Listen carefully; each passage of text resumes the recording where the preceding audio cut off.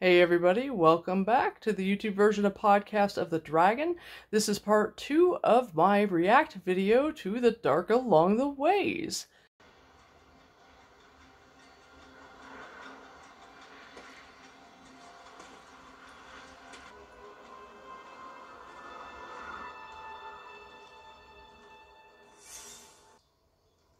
You spent many years training with my sisters at the White Tower. And while your power may not have been strong enough to become one of us, I hope I might still trust your discretion. I need a message delivered to the tower. There is a man that they must find. Matt Cawthon. And to whom should I send this message? The Red Aja.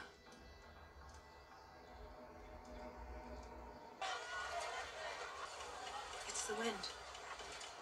Forget about the whispers. None of it's true. None of it.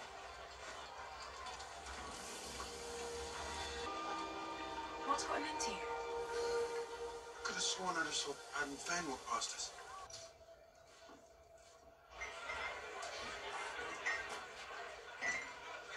Thank you. What is she up to? Any detail would be helpful, no matter how seemingly small. It's quite invasive, this. You don't know what I am. No, no one does, thanks to the Aes Sedai. I mean, if we revealed what you were, you'd be hounded every minute of the day. You're gonna be an asshole, Moraine. The big brooding one has... They're both big. And they both brood. And the girls. White flame. And a ring of gold. I don't know. But they're all linked, all four of them. Is that unusual? Very. I see sparks of light trying to fill the shadows, and the shadows trying to swallow the sparks. I see the Amarylline seed, and she's going to be your downfall. We leave tomorrow at sunrise. I really like Min. I like how they did that. They're making it difficult to like Moraine in some ways, like seeing her blackmail Min. I think that moving Min to Faldara makes perfect sense. Like, there's no reason she has to be in Baerlon. She has the kind of job and the kind of situation where you could pretty much stick her anywhere, and it doesn't matter, so why not here? The cultural aspect, or kind of the way that Moraine seems to be not actually that welcome in the Borderlands, is weird, because it seems so different or contrary to book canon, but it almost, like, there's this undercurrent, like, there's history here. The fact that she blackmails Min is shitty, but Min is a lot older in the show than she is in the books. In the books, she's only like 22 maybe, and this Min has to be probably closer to 28, so she's just significantly older. I really, really like her. She's like, I like her hairdo, and I like the way they did the visions. I think they did a great job with the visions. I don't want you to die, any of you. But whichever of you goes to the eye of the world and is not the dragon, you will die there. Ground to dust between two forces of nature.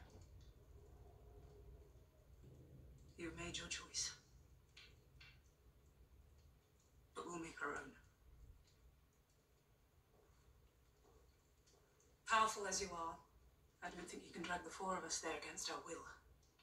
Running, hiding, won't save you from the weaving of the pattern.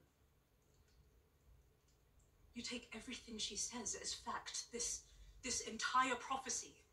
The dragon reborn being one of us. We only believe it because she told us it's true. She can't lie. That doesn't mean she can't mislead. I'm not doing this because Moraine said we should. Or because I'm convinced she even knows exactly what she's talking about. I want to go to the eye of the world because if there's even a chance she's right, then it's worth it. If there's even a chance that wearing a mask will keep you from spreading COVID, you probably should. I appreciate that they're actually having the conflict between Egwene and Nynaeve play out so much earlier, and that it's played out over, like, very logical, reasonable conflicts, and less about, you're not going to tell me what to do with my life. I mean, or it is, but it's just, like, quick, like, one scene and it's over. Like, I step away from you and ask the Amaryllis seat, what do we need to do? And it's like, yeah, you can tell Nynaeve's frustrated with Egwene, because she's like, you're taking every fucking thing Moraine says as gospel. And Egwene's like, no, I'm sorry, but maybe all of you can, like, get out of your fucking feelings and use your fucking brains and your logic and think about it a little bit, get over your fucking selves and how y'all feel about this, you know, because, yeah, feelings are treacherous, feelings are transitory, how you feel about it all, it doesn't matter. If Moraine wasn't a part of this, you wouldn't think twice. Oh, you're right. Snap! You'd do it. She called you on that, Nynaeve. Don't let your pride stop you from doing what you know is right. What if we're throwing our lives away for nothing? What if none of us are the dragon? What if it is, man? Come on. You've never thought much of him, have you? Rand. You never gave him a chance. All right, he Stop. left us, Rand. You saw his face just the same as I did. He probably went back to Tarvalon for that bloody stolen You dagger. don't know anything about He that. left us. Well, I guess you're the expert on that, aren't you? Oh, don't be a shit, Rand. Parents like, you fuck. What is that supposed to mean? You owe her an apology for what? The truth? Stop. Just stop. I am so tired of you two fighting over her like she's something you can win. The day you proposed to Layla, that was the day Egwene and I got together. The only woman I've ever loved was my wife. Way to be a shithead, Rand. I didn't. Yeah, you did. Yeah, you did. Good job, Nynaeve. That's what happens when the person who's, like, the adult in the situation is barely an adult. Sometimes, like, at that age, it's like you do have quite a lot more wisdom than the other people, but that doesn't mean you've got very much. You've given them a semblance of a choice. That's all they need. There's more to life than me. This mission. I like it, no? The wisdom.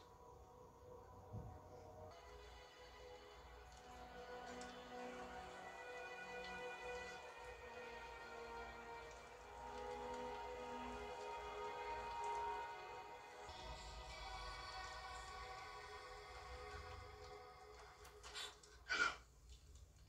Hello. I was just... Following me. I don't think you could rightly call this tracking. Come in.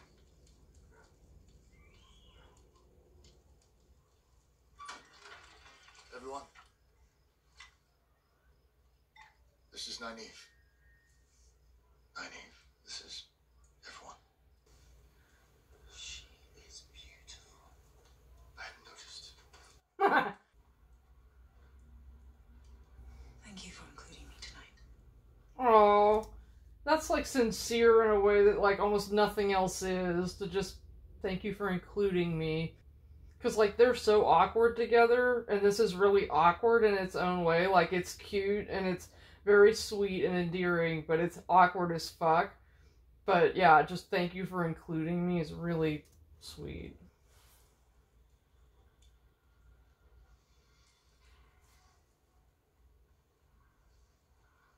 You gotta have a conversation, and it's awkward. Good night.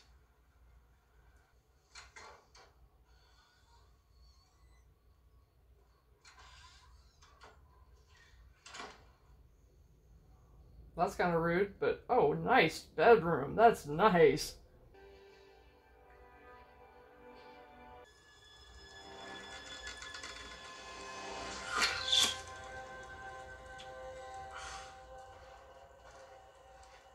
I waited in my room for an hour for you to come and apologize. How dare you think for even a second that I don't care about Matt? That I wouldn't fight for him, die for him. I was scared. I still am. We're coming back. All of us. Listen to me. You need need to go to the White Tower. Become what you've always wanted to be. I'll come with you to the White Tower. Every ice I know needs some water. Did you really think I'll let someone else be yours?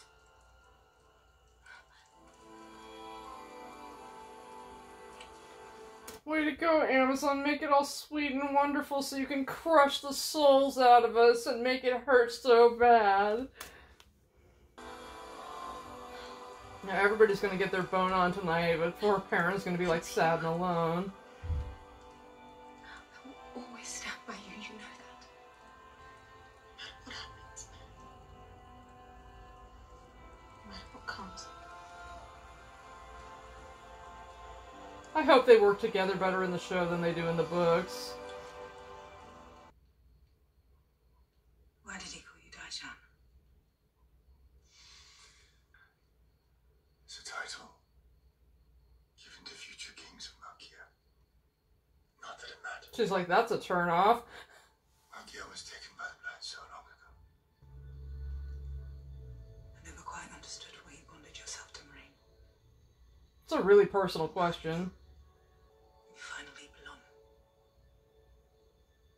to her. Like that narrative a little bit, if it's gonna be like they fuck one time and then she tells him, you know, yeah, no more because you're not a free man. I like that better than his, like, you know, oh, I can't give you widow's weeds as a bridal dress, melodramatic bullshit. This is a much more suitable narrative, particularly for this day and age. It gives her agency, and it's just better all around. She doesn't own me. I mean the way those kids own you. It's not the same, man. Wisdom never wins. Stay.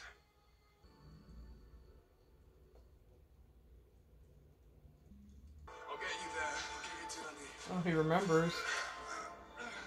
Carrie? It was so hot. I didn't mean to find her there, but I had to get away. He was crying. Dad, he was so tiny. What are you talking about?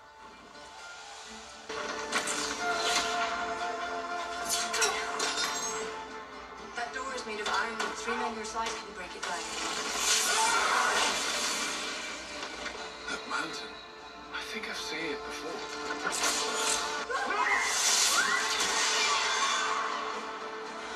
It's you. You've always known it's you. Deep down.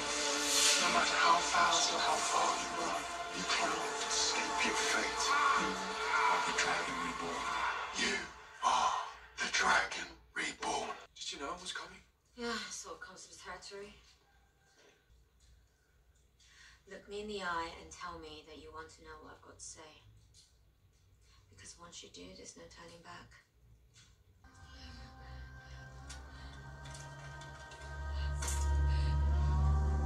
Well, that's kind of cool how they did that. I saw a baby born on the slopes of Dragon Mount.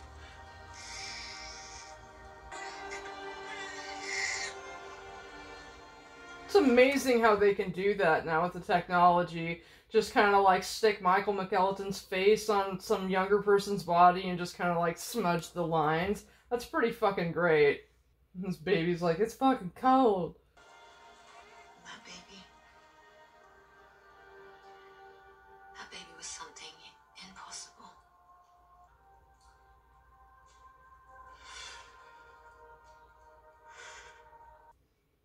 So he wants to know ahead of time that it's him so he can go forward and say, I'm the dragon, and they have to stay behind. I like that. That's a very Rand thing to do. What do you see now?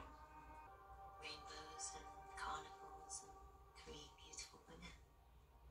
I also like that they're meeting like this. This is nice. Do you see the eye of the world? Wish I didn't. Why? You seem like a decent person.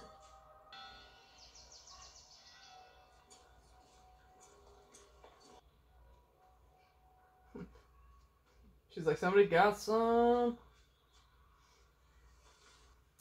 My one issue here is how did Egwene get her clothes back from the White Cloaks? I don't feel like she had time to grab her shit while they were fleeing. So it's like Perrin has a new shirt because they cut his old shirt, but she should conceivably have an entirely new wardrobe. can sleep.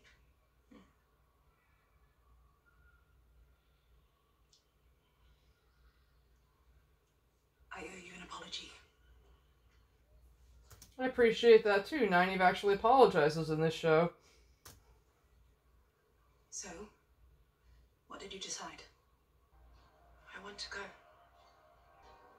She's like, God damn it. Where's Rand?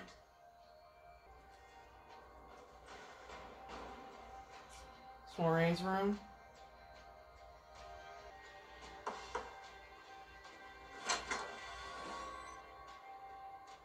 What happened?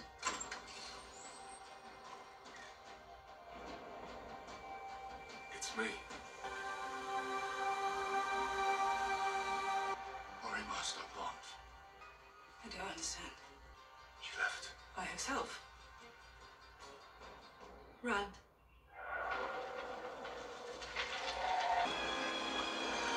Oh, this is a good way to do it.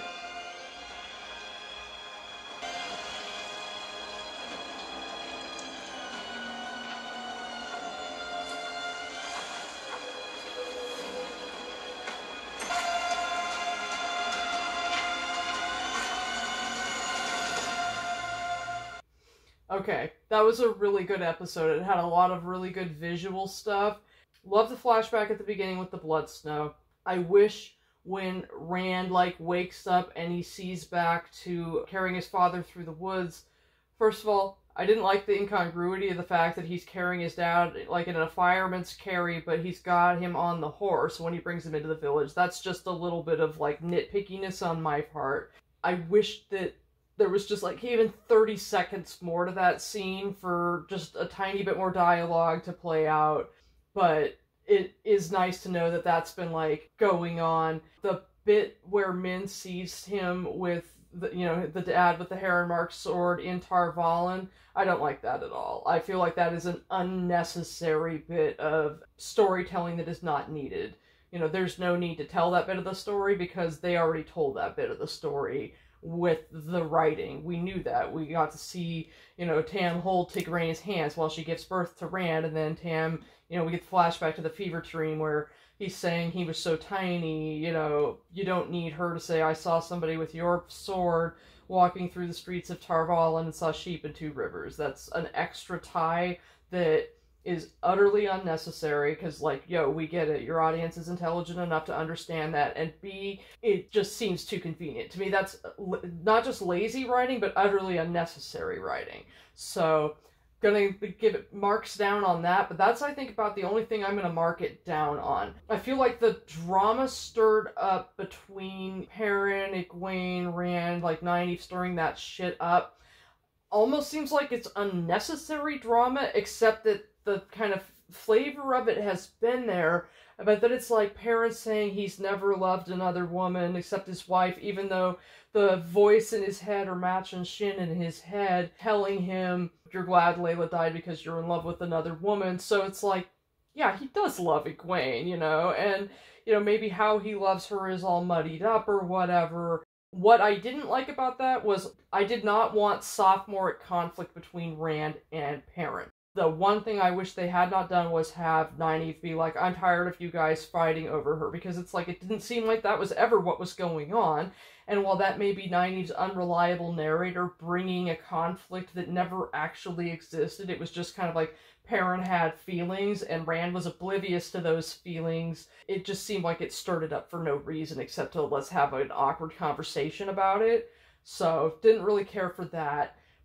Other than that, though, a lot of people who take serious issues with certain things are taking issues because it's a change from the picture that they had in their head. So it's sort of yeah, some of the culture in Faldar sits the wrong way with me. I don't care for the way Lord Agamar treated his sister. Part of me is well, wait, Lon didn't have any living people left at this time in the story, but, realistically, stepping back, it's so what?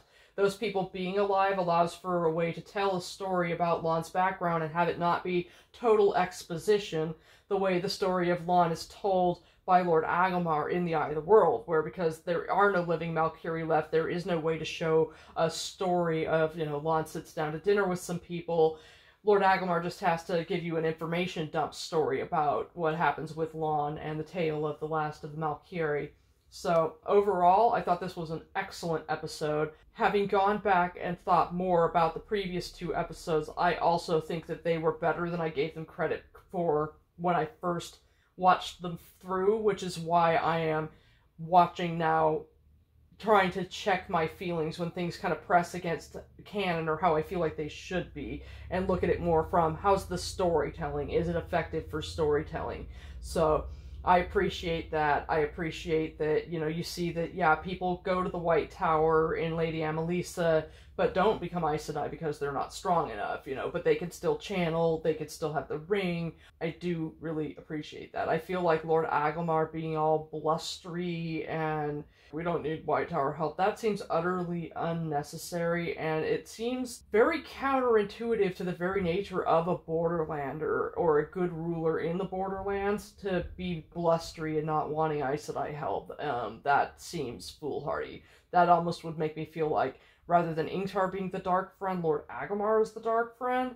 I don't know. But anyway, overall, I thought this was an outstanding episode. I really, really enjoyed it. Thank you for coming to the YouTube version of Podcast of the Dragon and watching my react video for episode 7, The Dark Along the Ways. And thanks for watching, everybody.